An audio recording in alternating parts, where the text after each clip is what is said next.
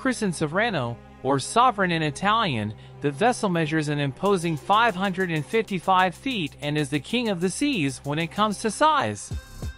In fact, Lazzarini claims Sovrano is the widest yacht in the world.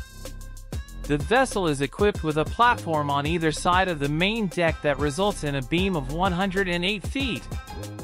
The two platforms can be turned into helipads, swimming pools, or extra lounges, depending on what the owner desires. Each platform is also fitted with 4 electric winches that allow a section to be lowered to the waterline when required for seaside dining or lounging. That's not Sovrano's only show-stopping feature either.